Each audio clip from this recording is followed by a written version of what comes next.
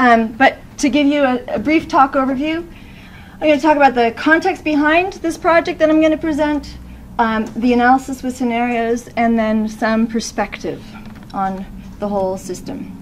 So context, about 10 years ago, I worked with John Duxbury on a whole farm greenhouse gas emission inventory. I'm going to talk about the GWP, or the global warming potential of methane and nitrous oxide, just to get everybody on board on what that means, and then the results of our Hatch research grant on greenhouse gas mitigation on dairy farms. So with John Duxbury, we looked at the major farm greenhouse gases: methane, nitrous oxide, and carbon dioxide. And we found that looking at the combination of the crops and the dairy systems, right, so producing the crops, importing the crops, making the crops, and producing the milk, 34% of the greenhouse gases was from feed production, and of that, 3/4 of that was from the energy used in that feed production. 38% of the greenhouse gases were from enteric emissions, and 23% was from manure management. Okay, so this is kind of the starting point. We're looking at this section of the whole farm system. That's what I'll be talking about in terms of thinking about proportion. So manure management 101. Larger farms have more manure, so there's more land application, so there's probably more impacts to water quality, so there's probably going to be instituted more manure storage, right? 1 pound of manure applied to one area of land is going to have the same difference. So I don't mean to make a distinction between small and large farms, right? But what I am trying to get at is larger farms are probably going to have manure storage.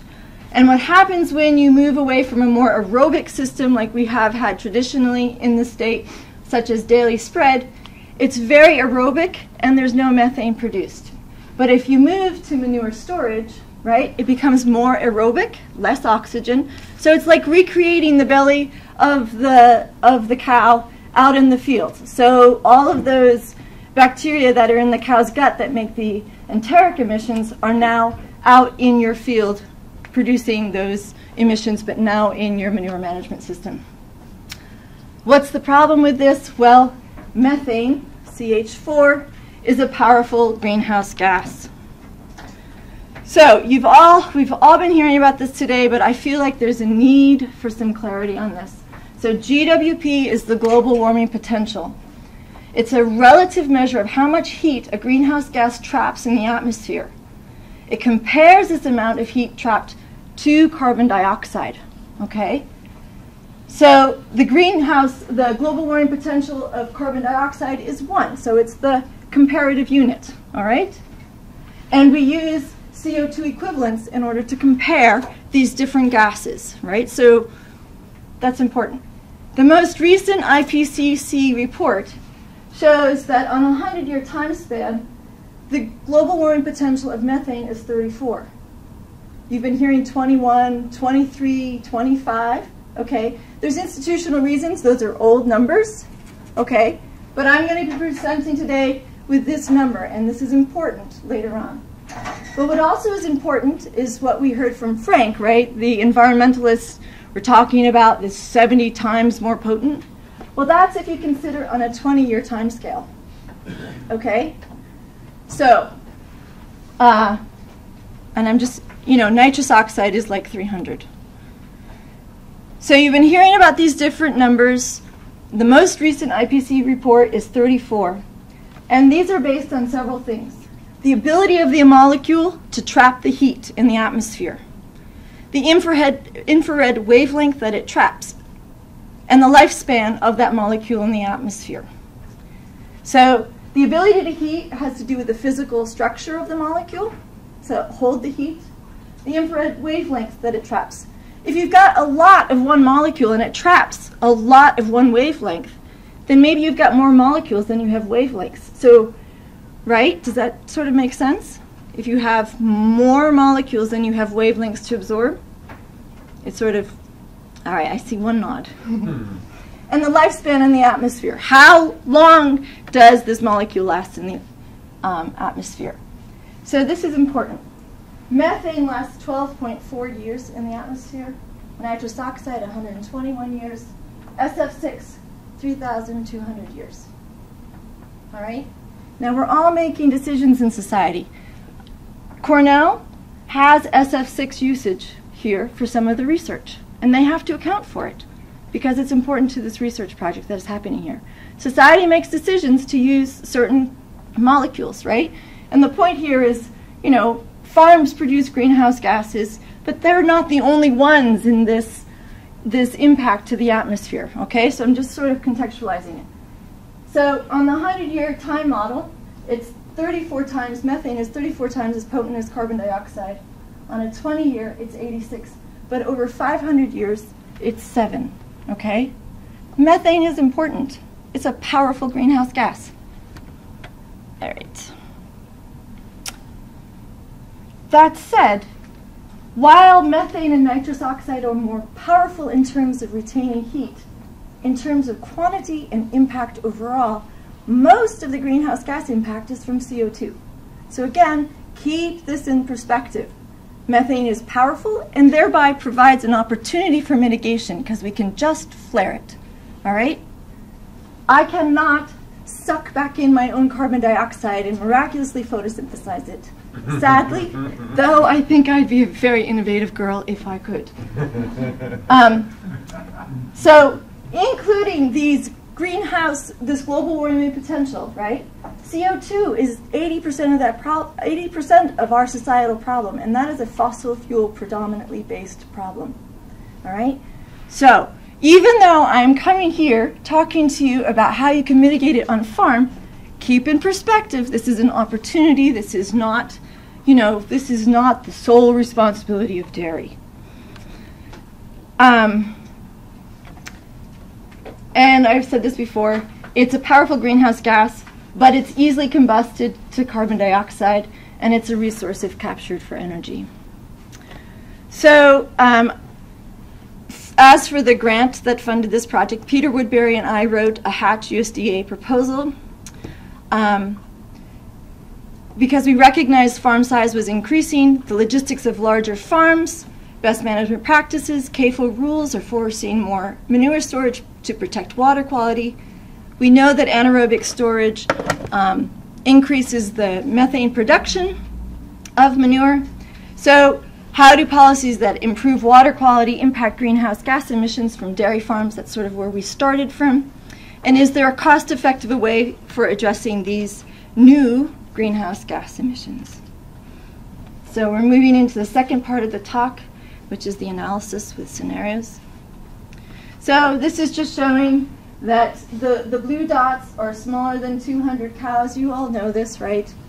These are the much larger farms. The 500 is green and the 1,000 is black, right?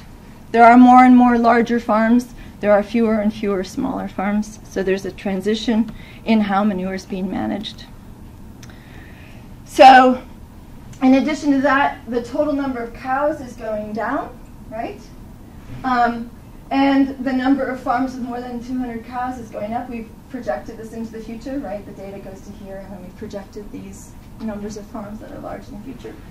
And then we said, we made an assumption that farms larger than 200 had manure storage, okay? And that's how we got this stored manure total, this progression based on the size of the farms. And then we did the percentage for stored as a liquid. And we have one data point, well, Kerry and Ketterings did a survey recently, and 61%, 62% of farms greater than 200 have 6 months storage.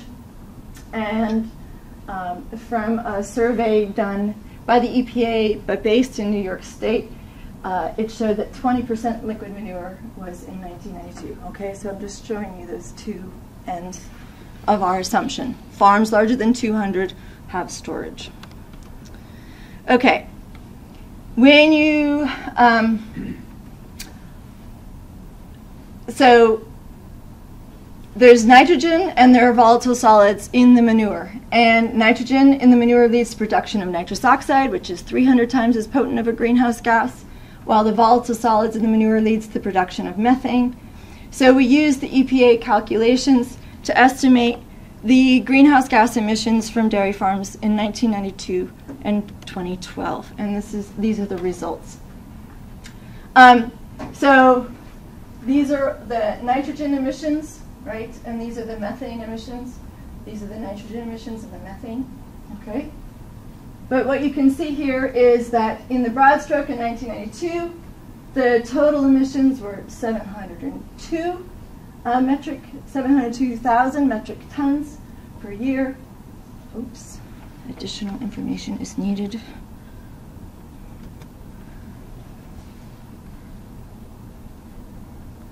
How do I get this down? Well, I'll just tell you the number is 1.5 million. Right? So from 1992 to present, right, we have doubled our emissions in New York State. Meanwhile, if you remember, I told you earlier, we have reduced our herd size significantly. Okay? And you'll also note that the nitrogen emissions are relatively small relative to the methane emissions in both scenarios. So 80% of manure management emissions are from anaerobic storage, which is causing more methane. But you'll see that the proportion of the nitrogen is still small. But the pie is getting bigger, right? The pie of total emissions from the farms. The 1992 herd on the left, the 2012 herd on the right. Now let's think about that, right? And if the herd in 1992 was 1,400,000 and the herd in 2012 was 1,200,000, if we take the 2012 herd and we apply the methane emissions from the 1992 manure management strategy, the methane emissions are only 473. Right? What does this mean? In 1992, we were doing mostly daily spread. It's aerobic. It's not producing the methane. So, what the point here is that we have fewer cows. And had we continued daily spreading, New York State dairy would have reduced emissions in New York State. But because we moved to improving water quality, because that move was liquid storage, because liquid storage is anaerobic, we have increased significantly the amount of methane emission. All right? So the efficiency in the dairy industry is actually beneficial. Had this not happened, had this herd size not gone down, this number right here would be much higher, the existing number. Okay? Is everybody getting that? Am I? Okay. So the increases in the dairy efficiency have reduced the methane potential. The 2012 herd produced 14% more milk with 15% fewer animals. And so effectively, the 2012 herd reduced the methane production potential. You guys, you're doing well, right? But because we have moved to anaerobic storage, the total emissions are now greater. Okay? So we then saw Environmental Credit Corp's pilot project in New York State. It was funded to retrofit cover manure storages on 5 dairy farms in New York. And then we used 3 of these 5 farms to do our analysis because only 3 had good data. Okay? That's indication. That's information. Okay? So here are the 3 farms, Farm 1, Farm 2, Farm 3. These are the months January to December. The big production months are June to November, right? It's warm. The bugs are happy. They're producing, right? These covered storages, right, they're not being heated. You're not actively trying to produce the methane. So the methane really is being produced in the warm months. But this also affects the efficiency of the flare to destroy that methane, right? In the winter months, when it's got a low concentration of methane, you're not getting enough methane to combust, and the flare isn't working for various reasons.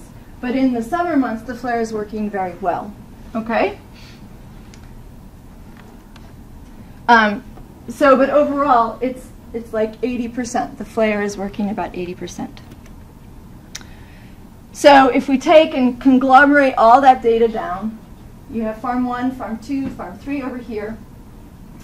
The destruction efficiency of the methane on these farms was 81%, and the methane conversion factor was 0.61.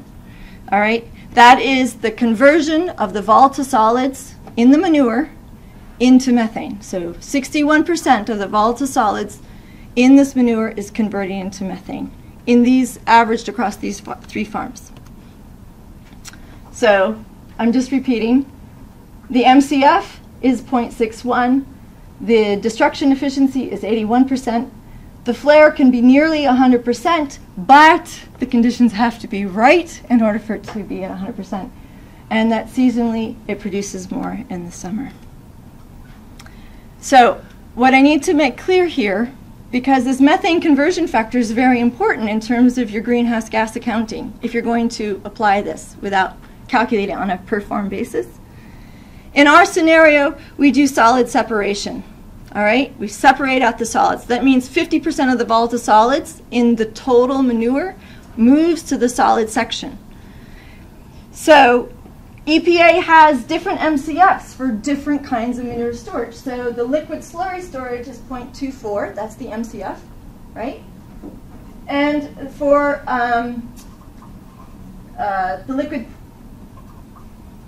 the MCF, oh, it's not up here. The MCF of the anaerobic lagoon category is 0.68. Big difference, right? If you're going to say that 24% of the volatile solids is turning into methane versus 68%. But what you have to remember is that we've separated out the solids in our liquid scenario here, and we're just taking 61%. Remember, our methane conversion factor was 0.61. We're just taking 61% of 50% of the volatile solids. I don't know, maybe this is nuanced, but if anybody wants to talk to me more about the methane conversion factor, it's important. We can talk about it afterwards, but it's important because if you're going to get penalized for how much you're producing, do you want the high or the low methane conversion factor? That's a question I'm asking. You definitely want the low one. You want the low one if you're going to be penalized. If you're getting carbon credits, what do you want, people? The high one. The high one. What do we want for society? The right one, true. The right one. All right. See, we're all on board here. All right. So here's our scenario.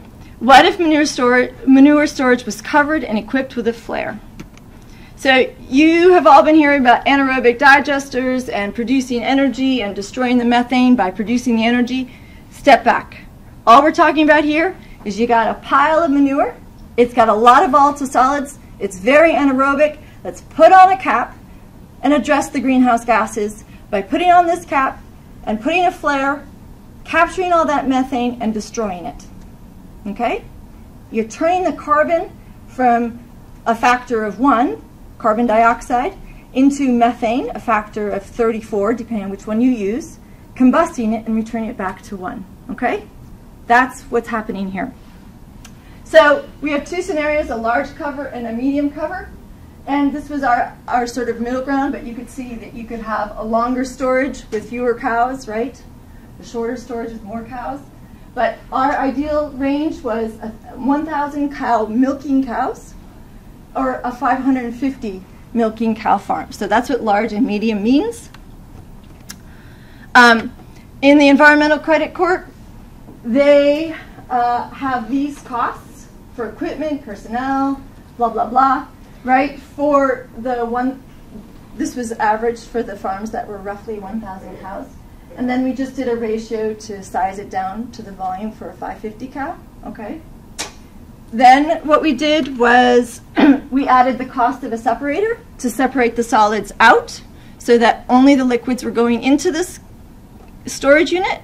And the idea there is that you don't want to have to keep removing the solids every year, right? Because that's going to leak and there's going to be all these problems. So only the liquids are going in, so that's why we have the separator, and that's the cost. We also added a cost for disposing of the cover. And then we added a savings over 10 years from reduced water hauling, right? Because you've now covered your storage and the water is just flowing off the side. It's no longer going into your manure catchment. And then we added interest at 4.5%. So a large cover would cost $380,000, and a small or medium-sized cover would be $270,000. Cost per milking cow is $38. Cost per metric ton of CO2 equivalents is roughly 10. Okay? So, notably, we do not give financial benefit for optimizing spring end application, because that happens with the storage. That does not happen with a cover. Some analyses give credit for the nitrogen that's kept in the liquid, but that happens when you have just the storage. You don't need to have the cover. But this is a great greenhouse gas mitigation strategy, but that's not included. That savings is not included in our cost, right? That's a decision that happens when you make a storage unit. So then we applied, I think this is less important, but we applied a 2017 and 22 scenario. In the 2017 scenario, there would be 375 covers installed, and in the 2022 scenario, there would be 662 covers installed in the state. And that would cost $133 million in 2017 and $224 million in 2022.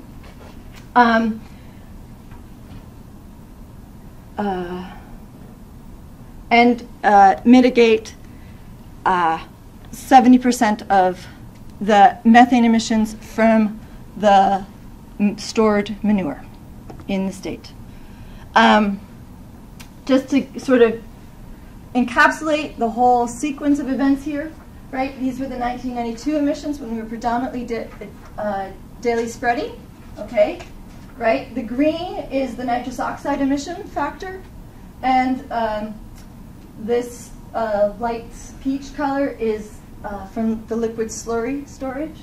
This is the 2012 scenario, right? We have more liquid slurry storage, right? So you've got more of this methane coming. If we continued business as usual, this is what the emission would be in 2012. But if we covered in our scenario of 662 covers, I think I said, this is what would be eliminated by being flared, right? This would be from our factors that is not effectively being flared through various things along the process. This would be the emission, and then this would be the total. So it would be in between the 1992 and the 2012 total emissions. So the price was between $10 and $18, depending on, if you're doing the large farm, which is more cost effective, and the smaller farms on average.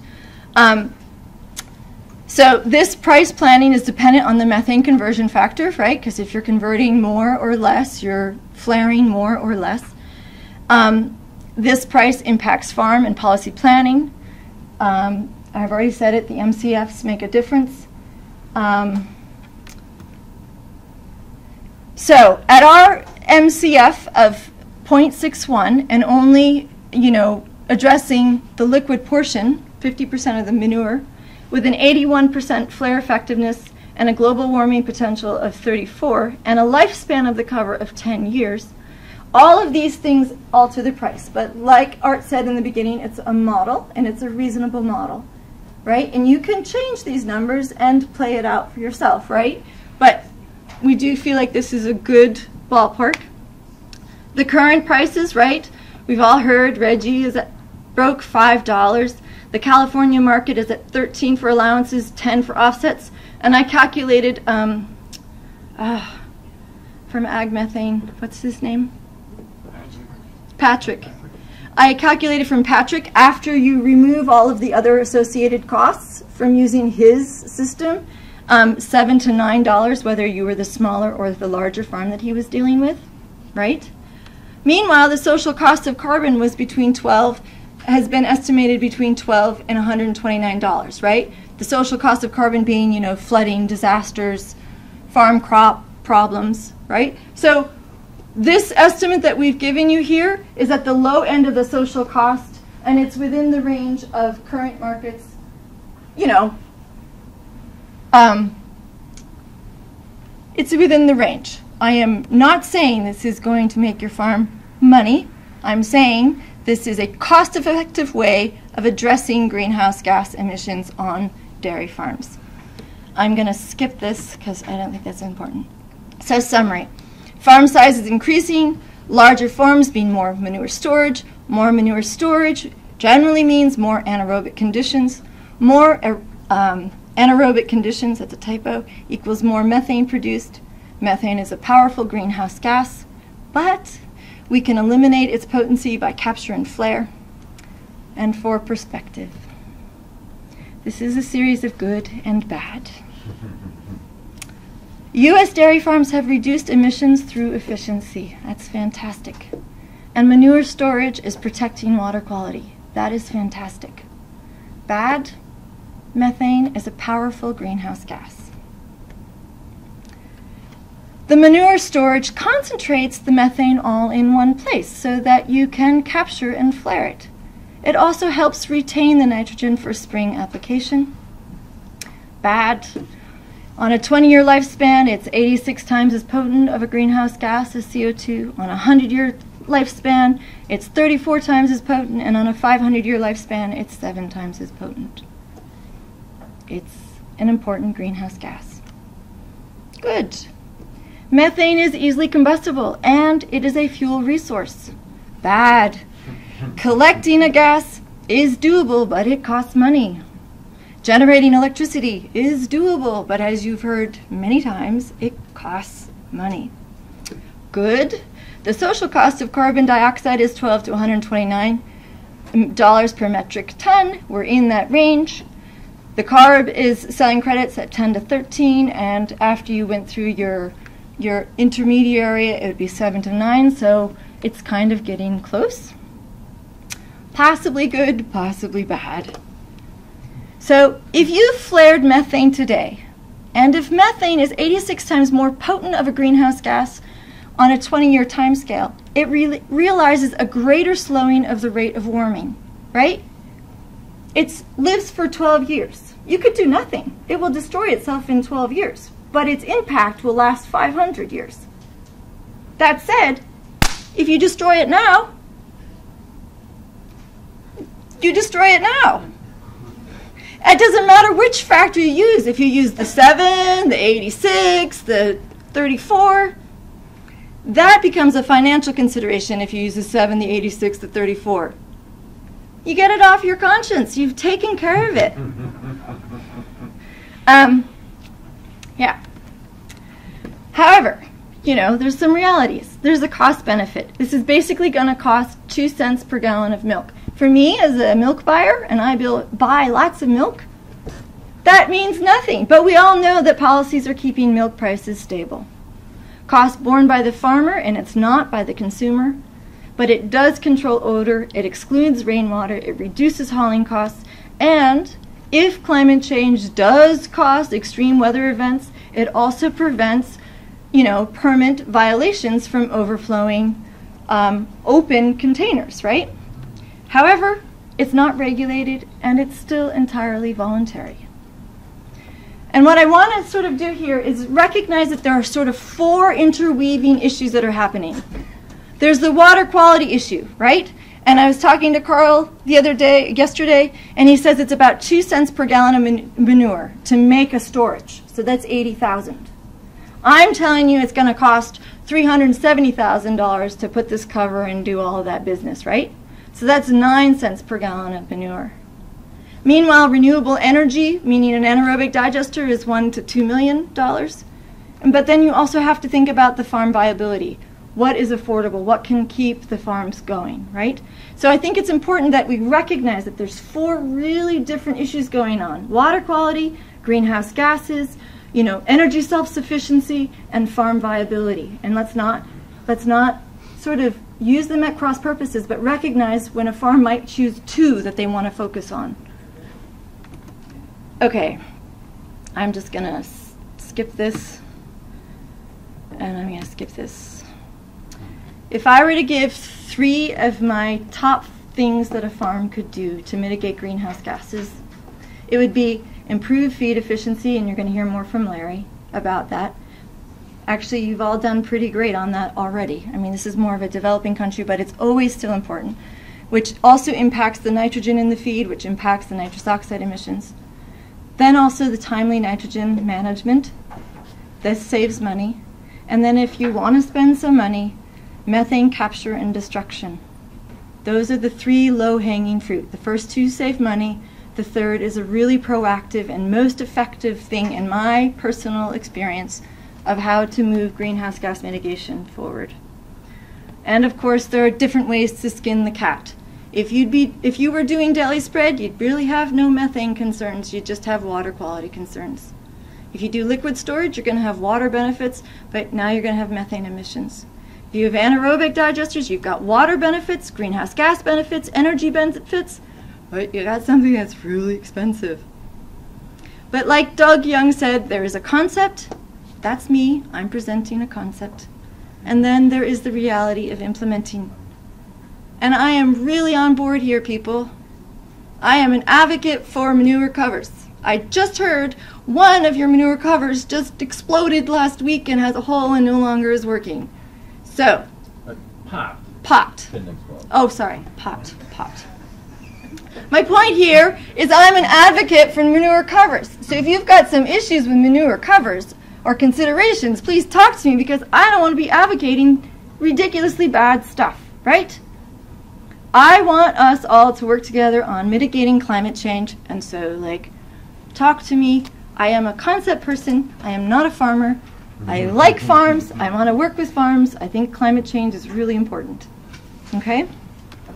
And there's a whole slew of people who've helped all along the way. But my last comment, I'm not really going to diss on digesters, though they're really expensive. But you should just know that the greenhouse gas benefit from a digester comes predominantly from destroying the methane, not from displacing the fossil fuel-based electricity. All right? When you have an anaerobic digester, you have methane destruction, and you've got displacing grid electricity. It's only 4% of your greenhouse gas mitigation comes from the electricity generation. 96% of your mitigation comes from destroying the methane. Okay? So when you're thinking about anaerobic digesters, it's about energy self-sufficiency, right? It's about destroying methane, but the greenhouse gas benefit from the alternative energy is relatively small. Does everybody kind of get that? Well, we can talk about it later. But thank you, Jen.